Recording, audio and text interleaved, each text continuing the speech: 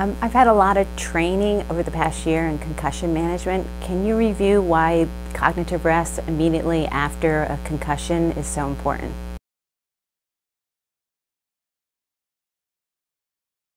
So the idea of cognitive physical rest early in the process really means that we're trying to divert all of our resources into healing. Your brain really needs to use the energy and the fuel that it's getting right after the injury to heal and not to exercise and think and do other things. So resting is a really important part of getting better. If we think of it in simple terms, after the brain is injured, the body needs fuel to heal the brain cells.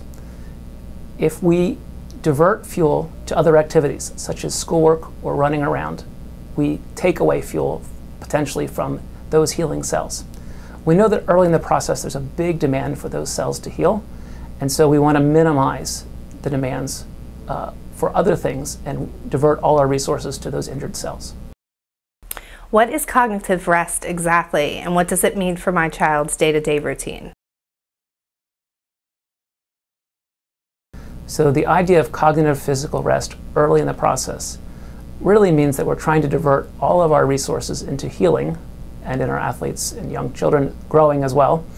And so we're trying to minimize the demands on the brain during this critical time. Sometimes cognitive rest is misinterpreted as complete rest.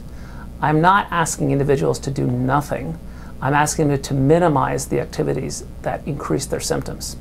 So I want individuals to remain social. They're able to interact with their friends. We do allow individuals to walk around.